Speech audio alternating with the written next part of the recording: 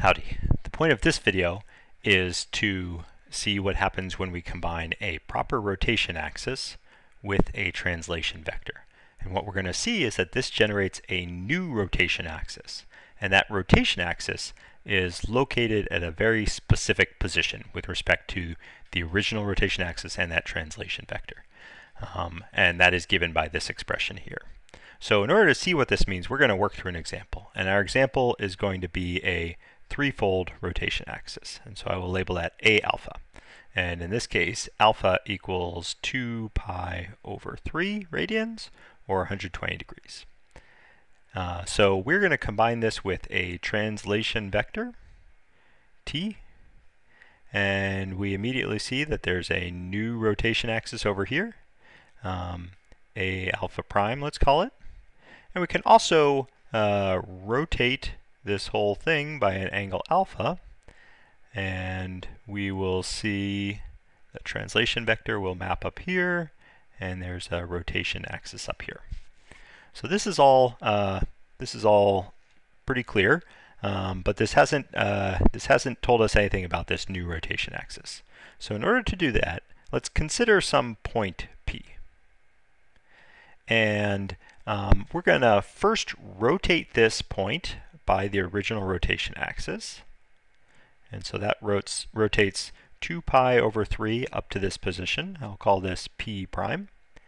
And then we're going to translate that new position by the translation vector. And it is going to map roughly over here. And I'll call that P double prime. And so what this theorem is saying is that the combination of those two steps are equivalent to the rotation around a new rotation axis. So I kind of know where this one's going to end up, but we're gonna see where that one is by this expression. And so we're going to call this new rotation axis B alpha, and we can already start to see that this point P rotates up to P double prime. And so the new rotation axis is the same rotation angle as the original rotation axes. So this second part is describing the location of B alpha. And so what it's saying is that OB, which is the distance between the bisector, I'm going to call this point O, and our new rotation axis. So this here is the length OB, and that's given by half of that translation distance, where this is half of the original translation vector distance, times the cotangent of alpha over 2. So in this case, alpha is 2 pi over 3, so this expression equals t over 2 cotangent of pi over 3, which is the same as the square root of 3 over 6 times t.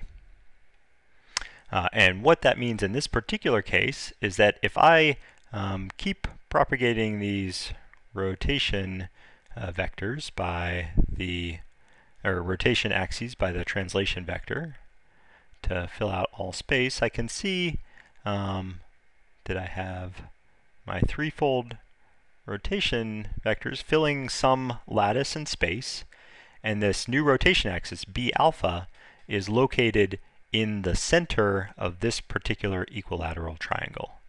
And so you can, because this is a 60-degree angle, you can also draw a smaller triangle inside here. That's a 30, 60, 90-degree triangle. I know this particular distance here is t over 2.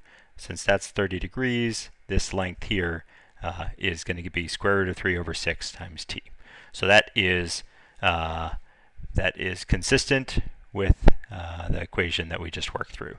Of course, we're going to find a new rotation axis in the center of all of these existing threefold rotation axes. So that is the significance of this equation. The next video is when we're talking about two-dimensional lattices, we're going to see what constraints that this net that this relationship imposes on the net of rotation axes that is available in 2 dimensions. Thanks.